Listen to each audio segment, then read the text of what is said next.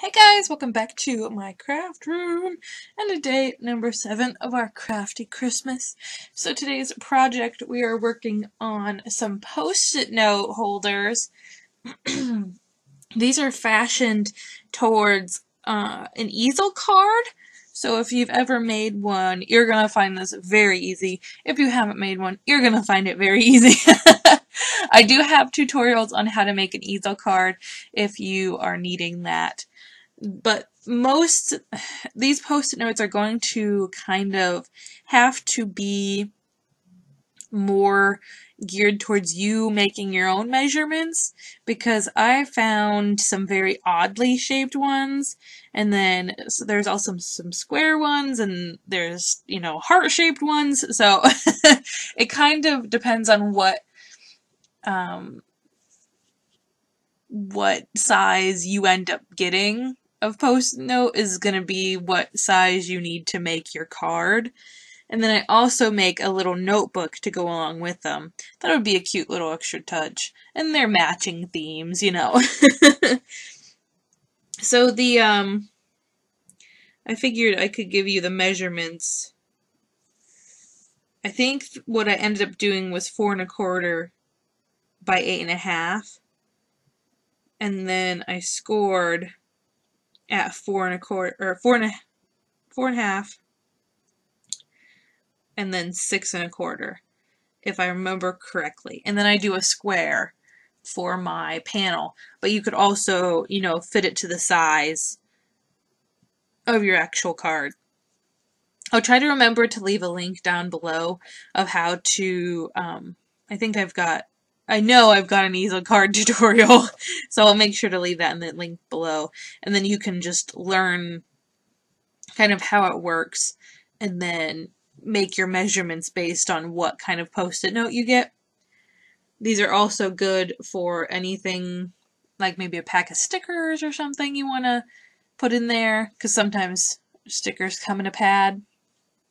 And then that way they can have it sitting on their desk and it's nice and fun. You could also do just some paper. You don't have to make it a post-it note. Just staple a pack of paper together and then glue it on. Pretty simple, like a post-it note, but stapled. If you can't find post-it notes, or if you're, really trying to stretch your budget. So this first one I did a gem theme. So I started with a purple base, and here is my panel. And as you can see, when you score it, you're going to get a little kind of tent looking thing. You're going to want to place your panel on the bottom part of the tent, and then you want the top half of your panel to be adhesive free. And as you can see, that's going to create yourself a little kind of pop-up tent. An easel. Or, to find another word. So some of them I do put a little strip of paper down on the bottom part of the easel, and then I put the post-it on there, and then that post-it is going to be what stops your easel from popping up, because you want it to just kind of stay where it is and look pretty and not try to fall over or whatever. So that really, normally you would put like a flower or a button or something there so that it would stop your easel from closing.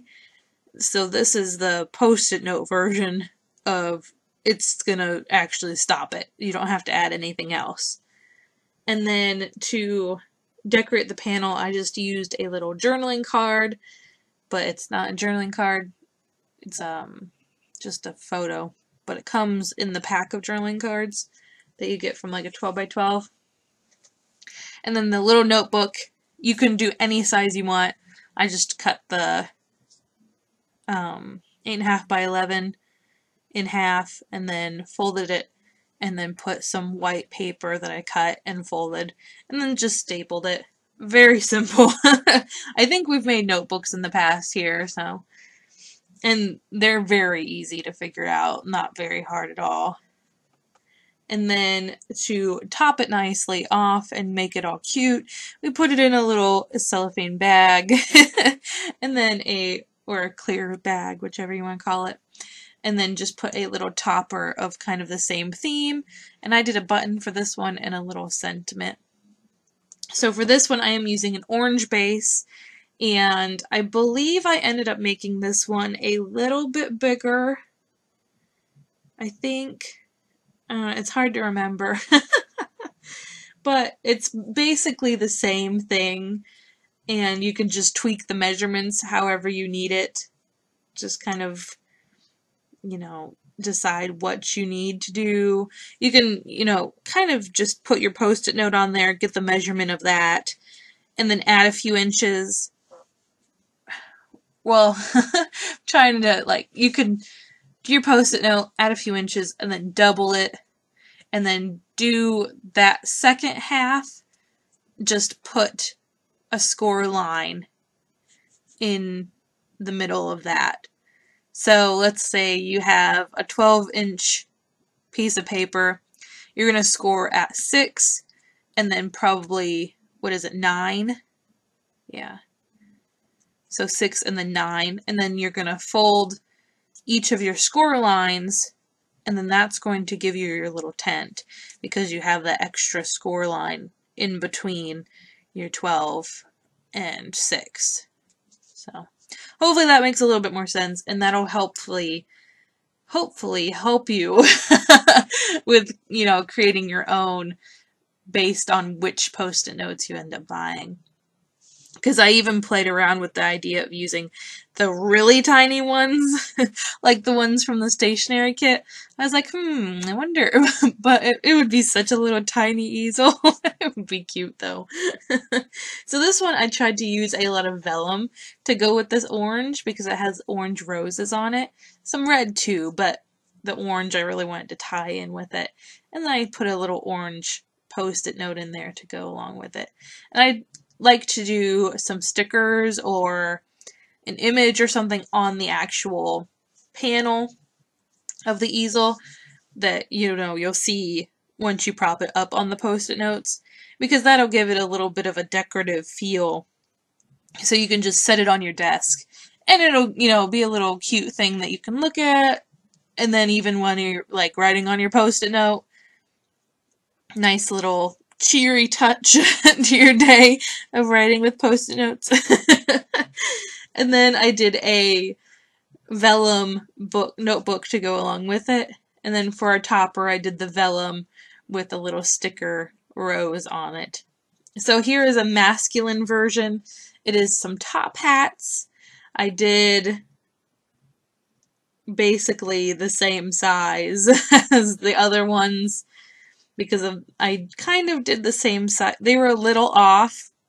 Some of them were a little taller, but they ended up, you know, working with that measurement pretty nicely. And then each time just, you know, stapling my notebook and then putting stickers on it or images. These ones I had some stickers that were pretty masculine that worked out nicely. Here I used a little, I think it was more on the cream than an ivory. And that kind of worked with the vintagey feel of the paper very nicely.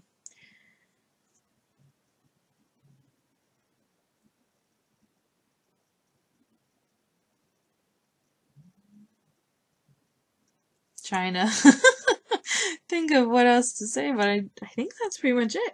It's a very simple gift, very easy, very cute, and it's very versatile to whoever you're going to give it to. It's, you know, kind of, you know, a blank canvas. You can do whatever you want. Most of these are. That's the whole point. But those are the Easel card post-it note holders. I hope you enjoyed it. I hope you're having a crazy day. Good crazy, not bad crazy. And I'll see you in the next one. Bye, guys.